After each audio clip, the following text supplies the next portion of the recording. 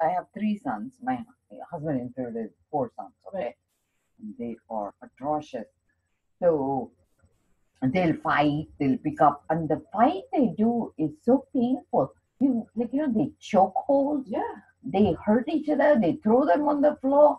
And I'm like saying, is this normal? My husband says, that's normal, that's boy energy. And so then one of my neighbor in the neighborhood decided to give me bamboo as a gift.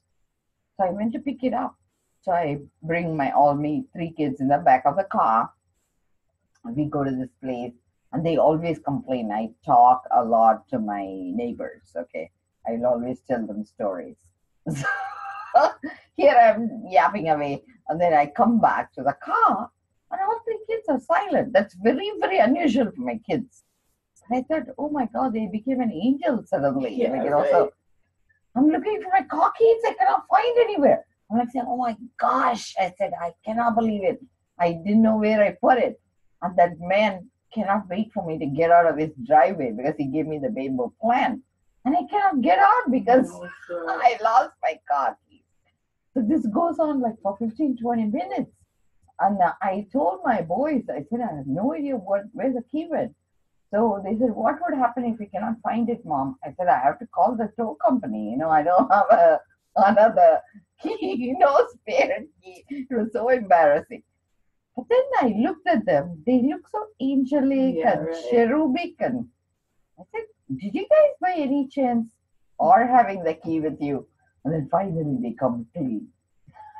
I was so annoyed, I went berserk. They think they're so funny. Asshole. I'm telling you, it's boys. It's nonstop. They never stop. And then one day, right, like they were not wearing seat belts. So I'm driving and I say, you have to put your seat belt on, blah, blah, blah, blah. I'm yelling at them. So they say, what would happen if you don't have a seat belt on? I said, the police is going to arrest me, So they said, good, let's not have the seat belt on. Mommy will be in jail. We'll have the house to herself. And I said, who will feed you? They said, Mom, we'll open the fridge. We'll take care of it. Don't worry. Oh my God. They're terrible. My kids. They're awful.